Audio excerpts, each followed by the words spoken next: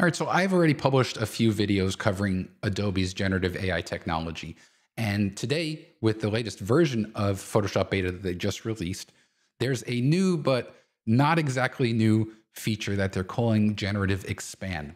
And it's clear that Adobe is looking at the way that we are using its Generative Fill technology to work on our images. And this Generative Expand simplifies a process that usually took a few steps, but now takes like 2 steps. And it's actually really good. So I want to show that to you right now. Now, really quickly, I've gotten a few comments and emails from some users who say that after they've installed Photoshop Beta, their image is now open by default in Photoshop Beta, and they don't want that. They want them to open in whichever app they prefer.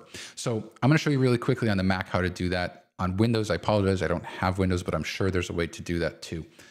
What you'll want to do is you'll go to the file format that is opening in Photoshop Beta. In this case here, we've got JPEGs, but it can be a TIFF, it can be a DNG.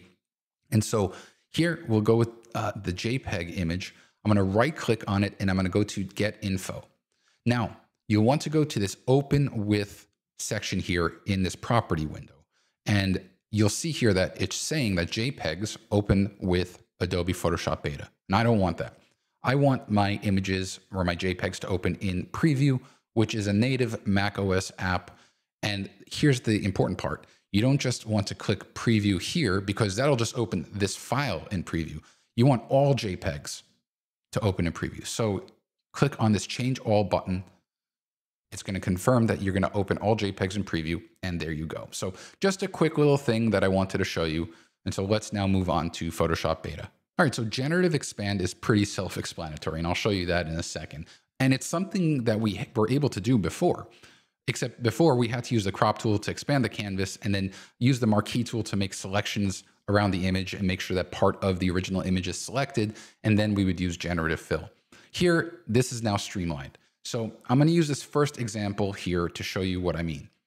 Let's say I want to convert this image here to a square image because I want to share it on Instagram. But if I were to just use a crop tool here, which is the first thing you'll want to do, you'll click on the crop tool and then change my ratio to 1:1, which is square. Before generative technology existed, I would pretty much be limited to this. Here is my square, and that's what I could do. But like I said, I want to have a little bit more breathing room on either side of the barn, and I also want to have the top of the mountains in the frame. So what I'll do is I'm going to take the top bumper bar, and because I have the 1:1 aspect ratio selected, my crop box will always stay at that 1:1 aspect ratio. So now I have this crop box here. And before, what I would have to do is commit this crop box. And like I said, I would have to use the marquee tool to make a selection on the right, make a selection on the left, and then click on Generate. So here we've simplified it. The first thing you'll want to make sure, though, is that you, under this Fill dropdown, you select Generative Expand. And that's it. All you have to do is click on the check mark here to commit the crop and to have Generative Expand apply to the photo. Now, I'm going to cut the processing time because no one needs to see that. But generally for me on my M2 Max, MacBook Pro, this takes about 7 to 8 seconds. So let's go ahead and click on the check mark.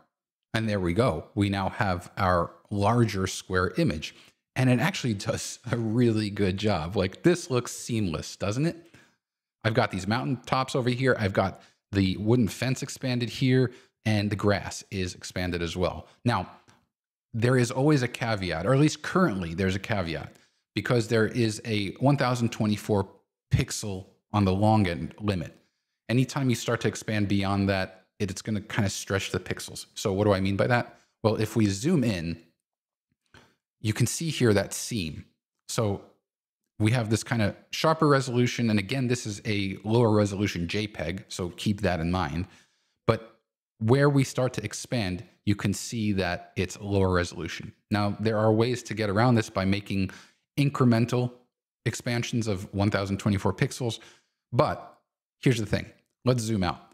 This is about the size that someone's going to be viewing the image, let's say on their phone. So I'm not really worried about it. Again, this is just kind of something that I want to share on social media. Even if it was a little bit larger, I mean, people are not going to notice it for this purpose. I would not necessarily use this to make a large scale print, but for my purposes, like I said, I just want to share this on Instagram. This will be great. And again, every time you apply generative expand or some sort of generative fill task, you're going to get 3 variations here. So here, that's the first option. This is the second option. Third option is also great, actually. I mean, these are both really good. And of course, if these 3 options, if none of them work for you, you can just click on generate again, and that'll generate another 3 options for you to choose from. I also recommend, if you're using generative fill technology, to give Adobe signals when they do something good. And the easiest way to do that is over here on this floating contextual bar, there is a good or bad result. And so it doesn't have to just be good, it can be bad too. I go ahead and I click on that thumbs up. And I feel like what they're doing with this generative fill technology is really awesome. And it's a small way to give them a signal that what they're doing is going in the right direction for you. All right, so I've got one more example here, and same basic principle except a different use case. In this photo here, you can see that I composed the waterfall on the right third of the frame. But now I actually want to have a wider aspect ratio, and I want the waterfall to be more in the center of the frame. Now I can recrop this, but I will lose a lot of my original composition. So I don't want that. I want to actually expand the composition. So here's how I'll do that. First, I'll zoom out a little bit, and then I'm going to go to the crop tool. And I want to make sure that I have the 16:9 aspect ratio selected, because that is the kind of wider aspect ratio that I want. Then what I'll do is I'll expand my aspect ratio here, and I'll move the image kind of right around there so that the waterfall is more in the middle. And of course, I can make it taller or constrict it, but here I just kind of want to bring it to the right. And just like before, make sure that Generative Expand is selected, and then click on the check mark. And so here we go. We've got our expanded canvas, and I can click on these different options here to see if there is one that suits my needs. If I don't like any of them, again, I can click on generate, and then I've got 3 other options here.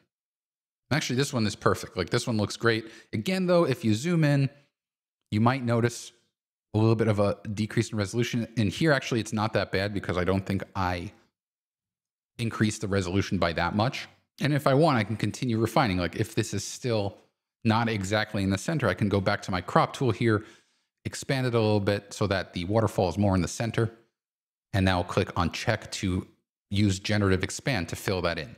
And so there we go. I mean, this looks fantastic. And it actually looks really cool in this 16:9 aspect ratio with the waterfall in the middle. It does kind of break the whole rule of thirds thing, but I think it really works well here. And again, this is not something that I would possibly be able to do unless I went back to the scene and took the photo again, which would be difficult to do because I currently live in Florida and this was taken on the complete opposite side of the country.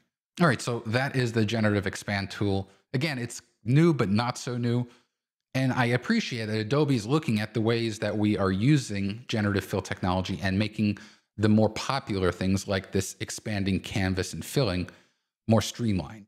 So I hope it inspires you to continue trying out their generative AI technologies. I think it's amazing. And I've got these other videos here if you want to learn more about how to use generative fill in Photoshop.